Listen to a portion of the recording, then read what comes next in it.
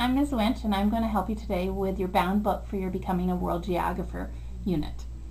What you need for supplies, that's what we're going to look at first, is you need 3 pieces of large paper. I'm using 11 by 17 paper. You may want to use, I'm using cardstock. You may want to use construction paper. You could possibly use a file folder. You also need a pair of scissors, a pencil, and a ruler. We're going to go ahead and get started. I do want to note that I have 2 different colors pieces of paper, but that's just so that you can see my folds. You will be using one color probably. What I'm going to begin is I'm going to begin with a very, very basic fold, and I'm going hamburger style. And some of you may be very familiar with this from other classes. And I just want to make my crease very, very strong. Okay, so I've got one done, and I'm going to go ahead and move on to my other 2 pieces of paper.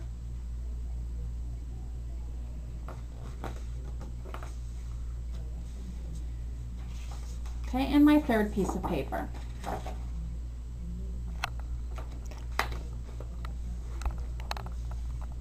This will be a good time for the teacher to pause if students need additional time to work on this.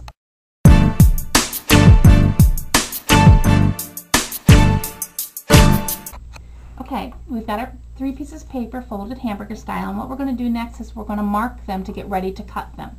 So I'm going to take my ruler, and I'm going to take 1 piece of paper, and I'm going to measure 2 inches in from the edge, and I'm just going to put a little mark right there, and I'm going to do it on both sides.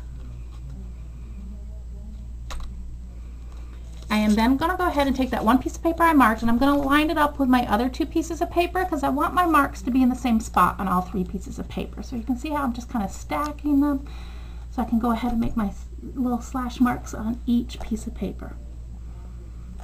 Okay, your teacher can pause the video now if you need some time to go ahead and do that.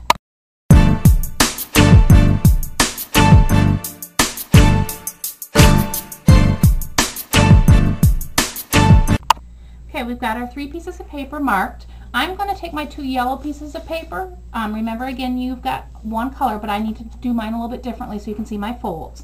And what I'm going to do is I'm going to open up 1 piece of paper, and I'm going to take my scissors, and I'm going to start from the edge and just go to where my slash mark is.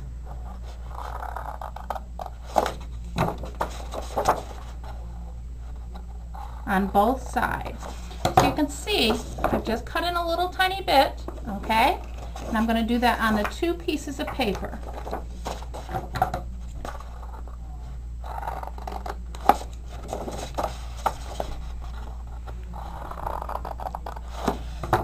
And now I'm going to take those 2 pieces of paper and I'm going to put them to the side, and I'm taking my 3rd piece of paper, and here are my 2 little slash marks right there, and I'm going to do something called a cut in, and I'm just going to shave. So I'm just taking my scissors and I'm starting at my little mark and I'm cutting in. So you can see I've got this very thin sliver of paper, and I'm going to do that to the other slash mark. Again, keeping it thin. Okay, and if I open it up, you can see there's a hole right there. Maybe if I put it like this, you can see the hole. And it's just be a very, very thin. Mine's actually a little wide in some spots. Again, your teacher can pause the video right now if you need some additional time to cut.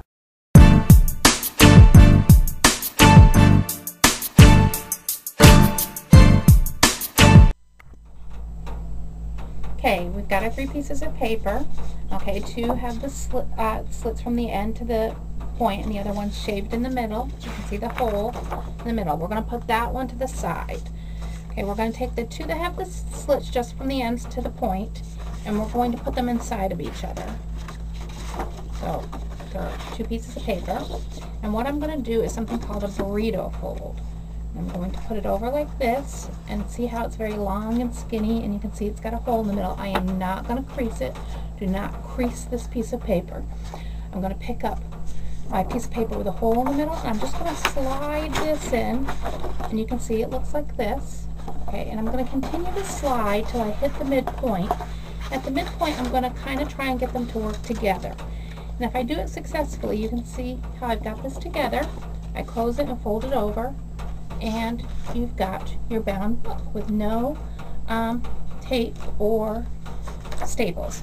However, what I would suggest is if you are using construction paper, you might want to put some packing tape on the side right here to reinforce this, because this might tear a little bit easier. Please be cautious when you're putting this together if you're using construction paper, because it tears fairly easily.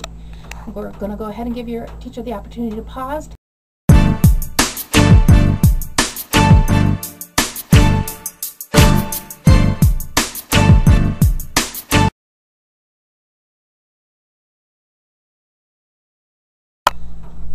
Okay, this was the one that we just completed, but I want to show you a completed copy. This is what your finished product is probably going to look like. However, it might vary a little bit. Your teacher might change it a little bit.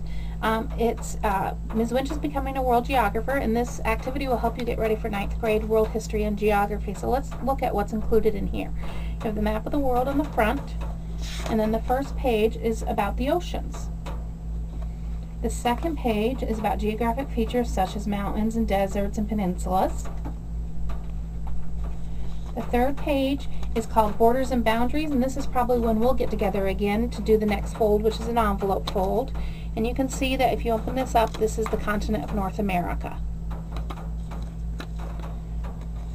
The next page is called a flip book, but we've just put it flat down, and you can see if we flip, it's got all these maps of the world. And if you look at this top one, this is a map where the shading has been completed for the region of North America. The last page is about waterways, so we've got rivers and straits and seas.